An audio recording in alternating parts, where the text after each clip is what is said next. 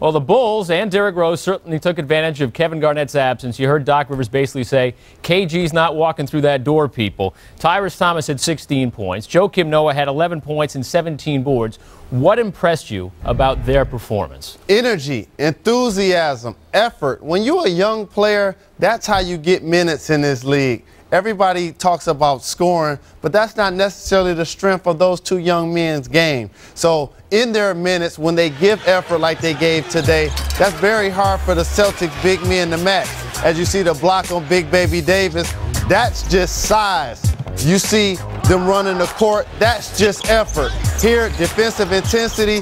Joakim Noah was a national champion at the University of Florida. So these guys understand how to play within the system, had a tremendous game today. Yeah, Joakim Noah, two-time national champion actually at Florida, came back to win a second national title with the Gators. The Bulls out-rebounded the Celtics, by the way, 53-45. Again, Doc Rivers doesn't want to talk about it, but Kevin Garnett's absence looms large.